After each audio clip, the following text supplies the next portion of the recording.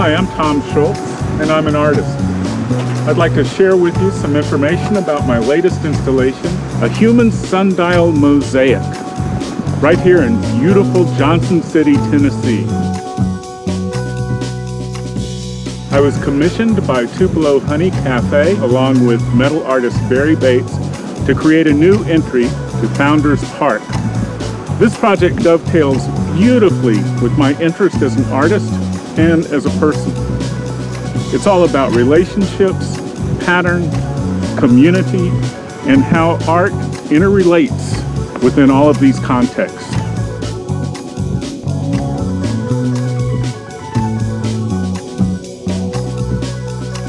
A sundial is set up upon relationships of the Earth to the planets.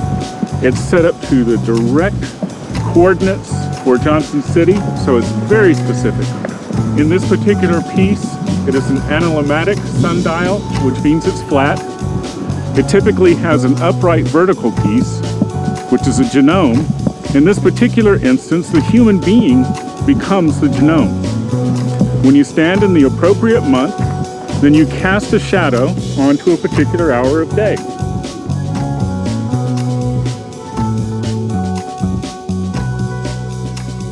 Think about how significant time is in your life. You have to be on time for work. You have to be on time for school. You have to be on time for supper. This piece puts you in time and frameworks that vital relationship between the human,